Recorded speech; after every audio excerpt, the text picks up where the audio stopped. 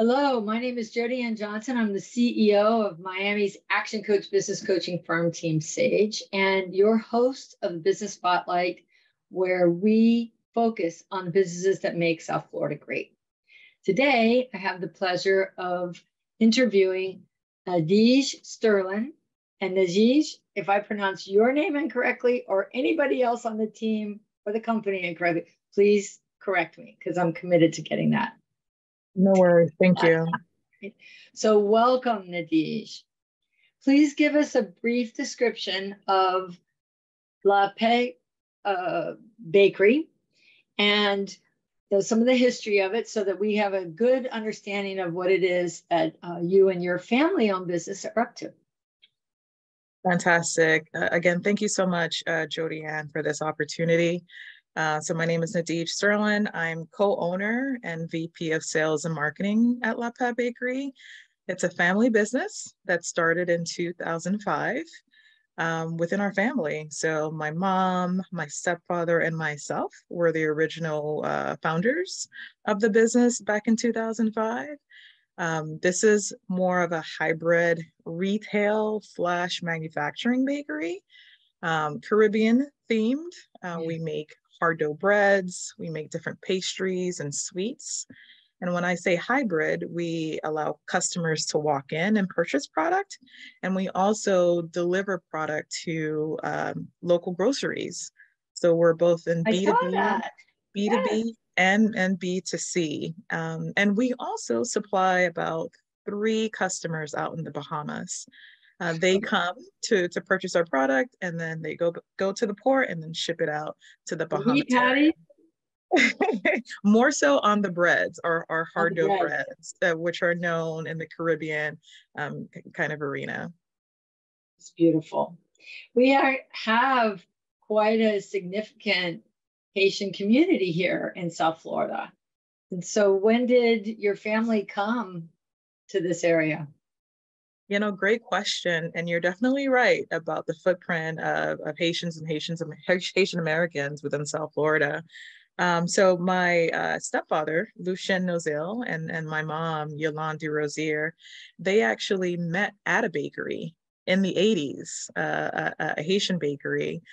So Lucien came over in the 80s with experience from Haiti on making breads and pastries in Haiti. And he partnered up with one of the owners that opened up a bakery back in the 80s. I think it was one of the first Haitian bakeries in South Florida. And they opened up a bakery. He met my mom. And so they've been passionate about this area before, but they've also been passionate, both of them, about giving back to the Haitian community. And so we're very thoughtful, and they were very thoughtful on making sure that they stayed to the traditional taste of the hard dough bread recipe, and then the type of the savory pastries that we sell and we make. Pretty cool. Yeah. One of the things that I grew up here in Miami, so one of the things that people will often say is, boy, the city has changed a lot since you were a little girl. And I'm like, yeah, for the better. We have one of the most welcoming communities in South Florida for all different kinds of people from different nationalities and backgrounds. And people they're welcome here. And it created such a flavor, flavor for the bakery, but such a magnificent mix of flavors of people in South Florida that makes us somewhat world renowned. Yeah, I definitely agree. We're a cultural melting pot, right? Similar to how New York is very diverse. I appreciate that. We appreciate that, and it's always interesting finding different restaurants from different backgrounds, whether it's a Cuban cafe or a Mexican restaurant or whatever it is. Just tasting different flavors here, and so we're fortunate to be in an area where we don't even have to travel out, right, to have that international experience. Correct. Oh, that's great. So tell me what had you go into the business? Simon Sinek says people don't care what you do or how you do what you do. Of course, they do on some level, but they care a lot about why you do what you do. So what had you join? So that's a great question. It's been an interesting weave. So I helped co-found the business in 2005, but I actually was more of an investor when I went into the business, because it was really to support my stepfather and my mom and their passion in this space. One, they enjoy baking. They enjoy delighting the consumer, especially with having the consumer feel some nostalgia with eating product from Haiti or from the Caribbean islands that reminds them of when they were young. They enjoy that. And two, they also enjoy giving back to the community. And as business owners, they used to, and they still, my mom still does, keep up with this tradition with donating, with helping with newer residents who come in who need a job, with showing them the craft. They also mentored several bakeries owners in South Florida. So I will say there's probably about 7 to 8 bakeries in Florida that owe my stepdad and my mom some gratitude for their mentorship in terms of this space. And so for me, as the firstborn on my mom's side, I'm passionate about what they grew together, and I'm passionate about the quality of their foods and how it helps the community. And so I definitely wanted to invest in that and wanted to make sure that, you know, that continued to grow. In terms of my career path, I actually went to corporate America, to be honest with you. And so I've had about 13 years on the corporate side, mainly with PepsiCo and Frito-Lay. So still in food and beverage, but on a different level. So I've had experience with marketing, with strategy, with leading sales, frontline execution. I've had experience on the sales side. So as you can tell, I've probably used this coming back. Actually, I left corporate America in 2020 around the pandemic because I wanted to pivot my career, but then also focus more as an owner operator at the bakery. And so 2020 and from now, I've been really on the grounds with my mom, and now my little sister, who's I saw that she's part of the business. Well. Yeah, so it's now the three of us, 3 women, who are passionate about the business, and we're looking on expanding it with not only a second location, but with additional offerings. And we're also looking at national distribution from a shipment perspective. And also, you know, doing some unique things like having more of a cafe style, so where it's more of a sit-in, and also offering some hot meals. So we're looking at transforming the business a bit as we scale it. But my passion, again, lied with realizing my stepfather's and my mom's dream, helping to push that forward. And now I'm having more of a first-class seat on helping to manage and grow the business operationally. Well, I'm confident that your expertise in marketing and strategy and that will be, you know, a huge contribution to where you all are headed. How many people are on your team? So in terms of staff, we're a staff of about 12 right now. We've gone as high as 18, especially during peak seasons. Our peak season is definitely the end of the year with the holidays. So November, December, January. But it's about 12 right now.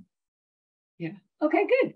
So who is the ideal client for you in terms of like somebody who's just walking in, because they wouldn't necessarily, like, I could go and I would love it, right? And then also your more B2B business.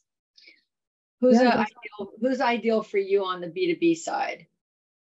Great question. So from a B2B side, we're more so in the small grocery chain to supermarket level. So we have customers such as Presidente, Key Foods, Food Fair, and the like. And so we haven't approached bigger chains such as Publix or Walmart at that level because we're a little bit out of capacity. So we want to make sure we properly crawl before we run and then walk. And so those would be the sweet spot at the moment. And we only deliver to select stores. So it's not the entire chain at the moment. But we are looking to definitely expand into supermarket and then mass merch where it makes sense. So mass merch would be more so the Walmart, maybe more of a targeted strategy where our key consumers live and reside, maybe not the full chain. Yeah.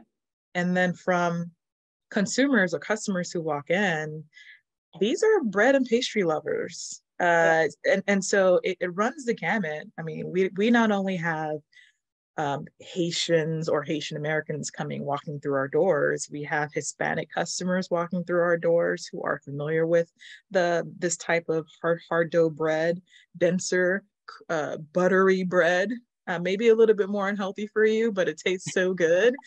And then we also have, Jamaicans, Bahamians. So truly, our core consumer is that Caribbean consumer, but the hard dough bread is in different.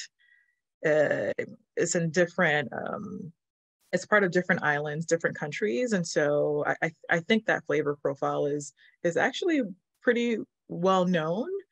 And here in South Florida, you can find several Haitian bakeries, and so the footprint of people interacting with that type of product, I'm sure, have grown over time as well. Yeah, it's beautiful. Congratulations. Thank you. Right, so tell me, other than you coming into the business during the pandemic, was there any other kinds of impacts to the business? Did it grow? Did it shrink? How did that impact your business, the pandemic? A great question. So we actually, our business actually shrank slightly right before the pandemic. And so when I came in, there were some things that I wanted to implement. And with the alignment with my sister and my mother, we were able to implement those changes in 2020, around the fall of 2020. So part of that was rebranding. We did a whole kind of rebranding strategy. We had great products, but I think the awareness, the A&M, the awareness and the marketing wasn't really there or fleshed out. And so that was a big focus area for me and for our business. We did do a slight renovation to help improve the customer or the consumer experience walking into the location.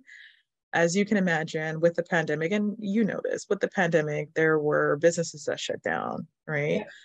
There were customers or consumers who were too afraid to go out. And so if they did go out to a location, whatever that is, whether it's the supermarket, the gas station, a bakery, they want to make sure that they were walking into a space that they were safe. Yep. And felt protected to even take on a service or do a transaction. And so that's partly tied to why we did the renovation at that time, just because we wanted to make sure a consumer felt that they were in a safe space, that it was clean, that it was inviting, that it was well represented. And so we received a lot of feedback from our post to our pre on, wow, this place is fantastic.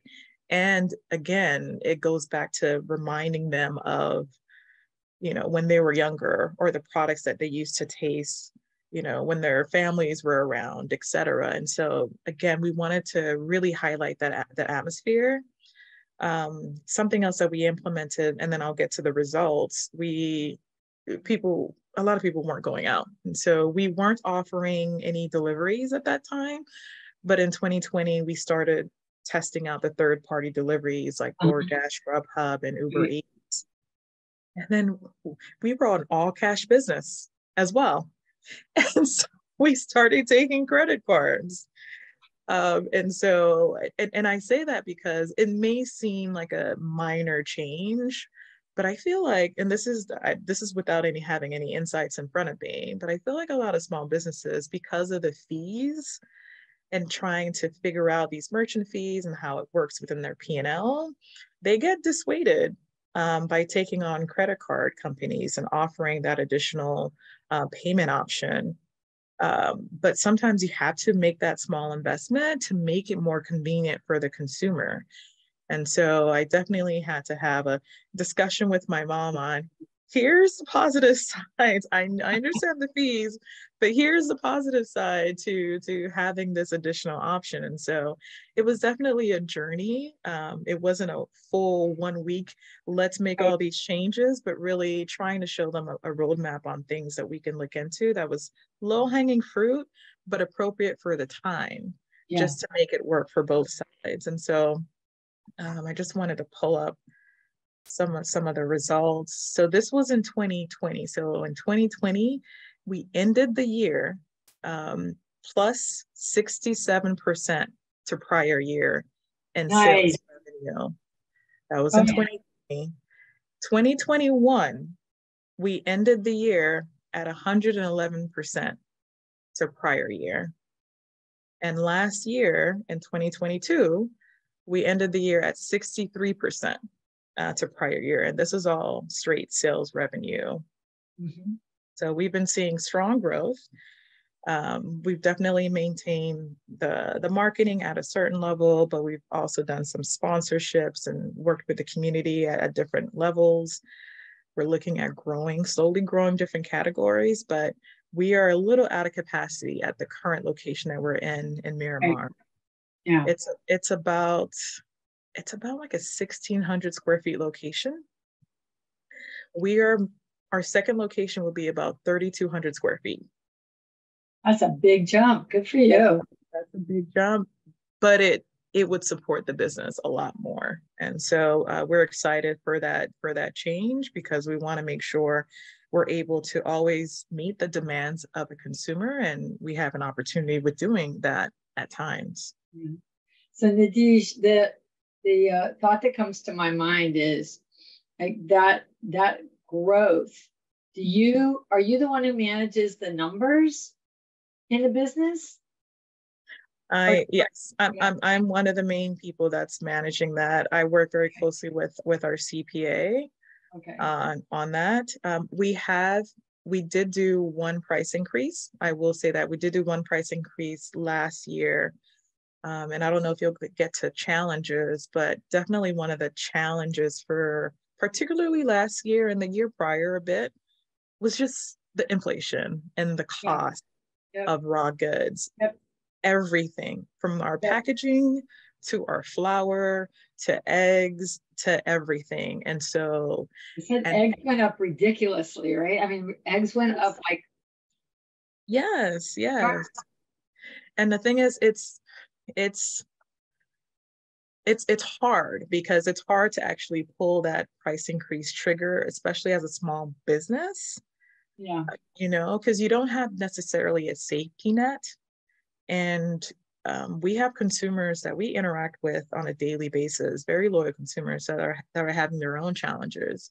Mm-hmm. So to even implement a price increase and to have them stay was a challenge for us. And we knew we had to tell them the story and bring them along on, unfortunately, we have to do this. Here's the reason why. And here's, we will maintain the same quality, and here's what you will get, in exchange of that. And something else we did to couple, having to do a price increase, we did a lot more customer appreciation events throughout the year to try to show appreciation to our customers, whether it was providing them some free goodies or some branded materials like cups and shirts, just to make them feel good that it was like a partnership. And I think that went a long way with trying to create a loyal base as well. Sounds like it. You guys you're really providing the story and the nostalgia and the customer experience, and then being able to expand it. So pretty good. So what would you say is the biggest business challenge today, other than inflation?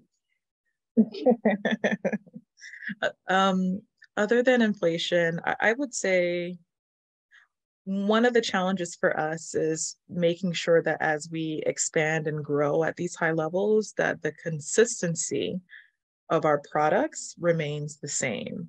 And so, we're looking at some interesting things just to make sure as we expand to a second and third location, that our products are consistent, formulas are the same. And so that is a challenge, just keeping up with demand. And I want to be very honest with that. Second is additional funding. And so we've spent on our own, this is not with like the support of, any COVID program or anything, even, when we were in the pandemic, we were spending our own kind of funds to make the renovations and start to do some marketing, et cetera. And so right now we're working on just building the capital and everything that we need to finish the construction of our second location, because we want to make sure that this represents more of a headquarters location for us as we continue to expand. And so, I would say making sure that as we grow, the consistency and the quality that the consumer enjoys now remains the same.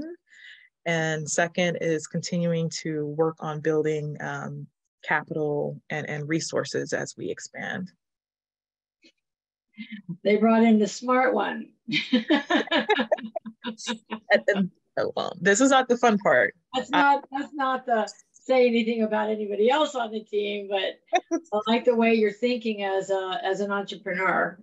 So what would you say would be your most significant learning since you started in the family business? Since I started in the family business, significant learnings. One is having the right team of supporters and mentors around you. Yeah.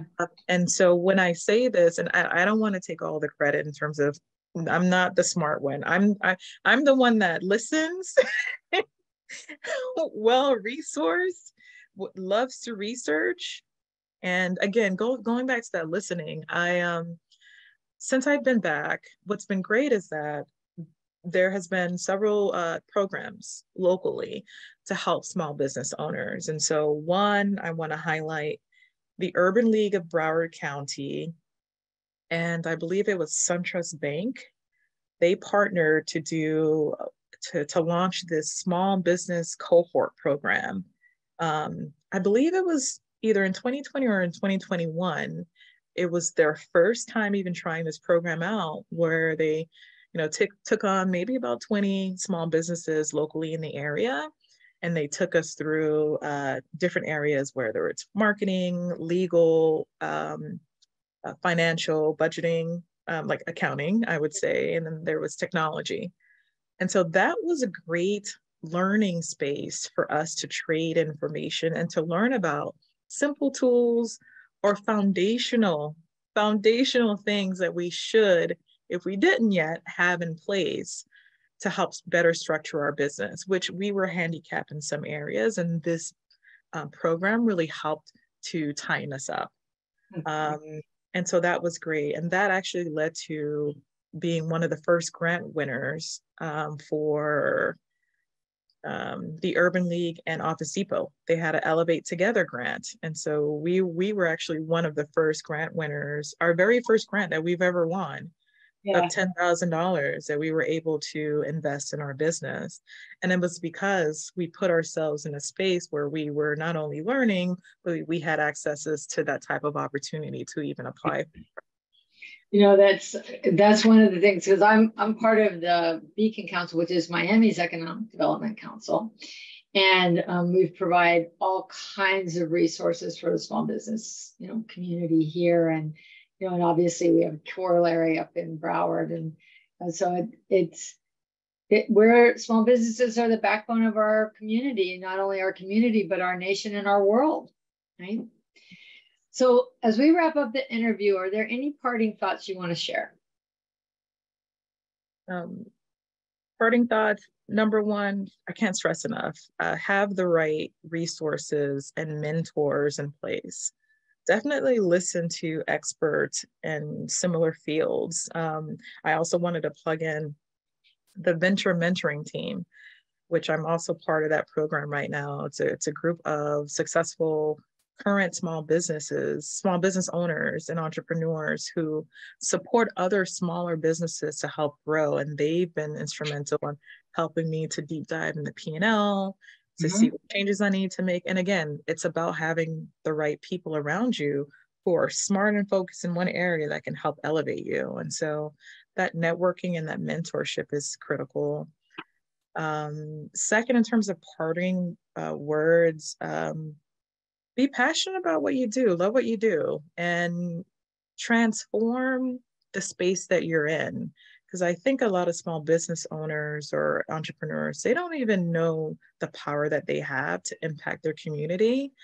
And that's been a cornerstone for us on, we're a for-profit company, but how can we give back to the community that we serve or that we're in? And so we partnered up with nonprofits. We partnered up with the local city to hold functions or to provide treats, at whatever event that they had. Some were donations and, others were paid for, but all within the spirit of trying to help and progress and elevate the community. And so the challenge would be really to anyone seeing this, especially if you're an entrepreneur, is to not forget about the impact that you have around your community. That's beautiful. It sounds like it's in the DNA, in your DNA, right? So thank you so much for your time and for the difference that you're making in our community, both for your clients and for the greater community at large. And people can find out more about your business by going just to the website. It's LAPAIX bakery.com. La Paix, but it's spelled LAPAIX bakery.com. And just really thank you for being here. And this is the conclusion of Business Spotlight South Florida, interviewing business leaders that make South Florida great. Thank you, Nadeige. Fantastic. Thank you so much. Have a good day.